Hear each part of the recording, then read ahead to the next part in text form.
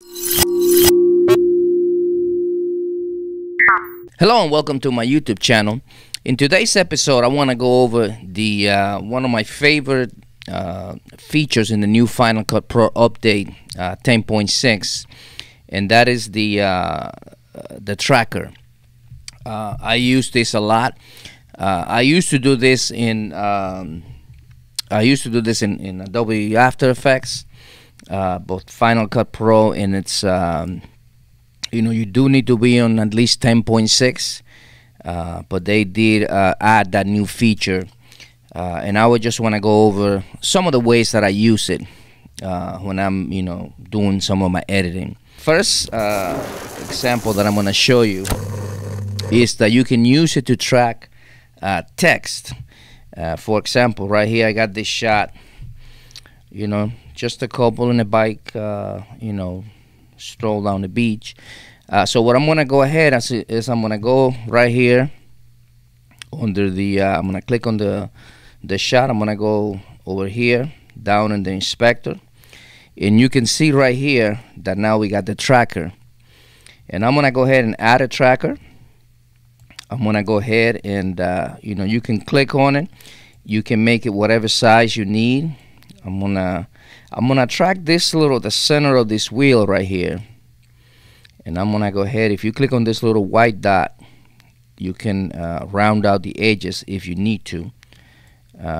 So right there, I'm gonna go ahead and click Analyze, and it's gonna go ahead and analyze the shot. To get a nice smooth tracker. That's almost done. Okay, so that's done. And then what I like to do is I like to come over here to the to the tracker and actually name it. In this case, I'm just gonna call it bike. It just makes it easier, when you're doing that. And then what I'm gonna do is I'm just gonna come over here and just drop a simple text, just one of the built-in text in Final Cut. I'm gonna click on it. I'm gonna go ahead and change some of the parameters. I'm gonna not make it 3D just to make it easier on the computer, and I'm just gonna pick a color that sort of pops. I'll go with that, and I'm gonna call these memories, and I'm gonna position the text sort of in line with the wheels right in front of them.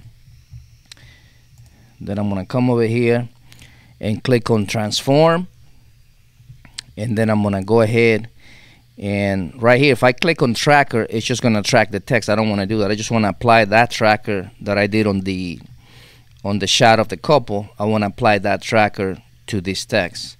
So if you see right here, I named it bike. So I'm going to click on it. You can see that it stays right in front of them. It tracks it really nice, and it makes for a really nice effect. Another way that you can use the tracker is to censor or blur out a person's face or an object. In this case right here, I got these girls by the pool. So let's say I want to go ahead and blur out her face.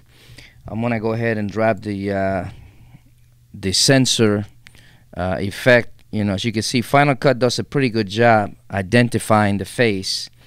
I'm gonna go ahead and just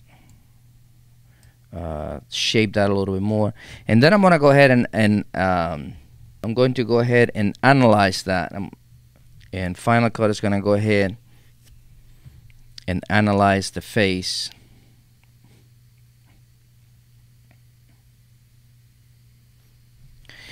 As you can see, it went ahead. It did a pretty good job blurring out her face. I could make some changes if I need to. I can unlink the mask, and let's say I wanna just reduce the size of it a little bit.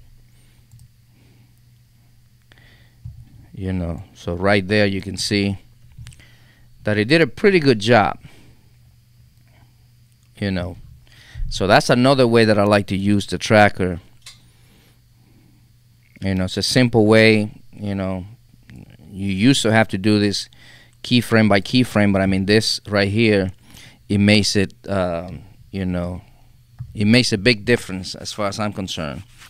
Another way that I like to use the tracker in Final Cut Pro is to add a logo to a scene. So let's say I have this shot right here, and I'm gonna go ahead and I'm gonna add a tracker. I'm gonna come down here in Inspector, add a tracker, make it about this big. I'm gonna track this little guitar right here. It's got some contrast. Let me go ahead and analyze this. Looks like it's doing a pretty good job holding on to it. Okay. Then I'm gonna come over here. I got my new style logo. I'm gonna drop that right here on top. And then I'm gonna just scale this down about like that. And then I'm just gonna move it. I'm gonna move it right about here. Then I'm gonna go ahead. I forgot to name the track, but it is this tracker right here. I'm gonna go ahead and see what that looks like. And as you can see, it did a pretty good job. I could maybe place it kind of there in the middle, and it does a pretty good job, as you can see, keeping that logo, you know, there. I can also add a little noise to the logo. If I come down here and add a little noise to this logo, just to make it blend a little better with the wall. And I'm just gonna do white noise, and maybe just about that. You know, it just blends a little better, so it's not so sharp in comparison to the wall. So as you can see, it keeps it right there. You know, that's another good way to use the tracker. So that's again, there's many ways to use it. I'm just showing you some of the top ways that I use it, but there's so many ways that you can do this. Another way that you can use it is for color grading. So let's say right here I got this shot. You know, I'm gonna go ahead and I'm gonna track this woman right here. Again, I'm gonna come down in the Inspector, and I'm gonna add a tracker.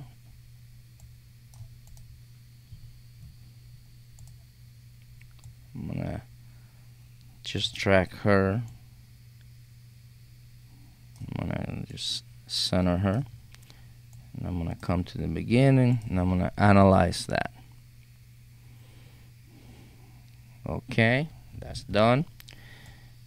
Then what I can do, I'm gonna click done, and then I'm just gonna say woman. Okay, then I come over here, and I'm gonna add a color wheels effect, and I'm gonna add a mask. I'm gonna add a shape mask to her.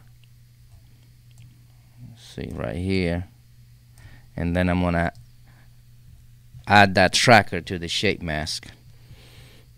You know, as you can see right here. So then I'm gonna come over here. Let's say to the outside.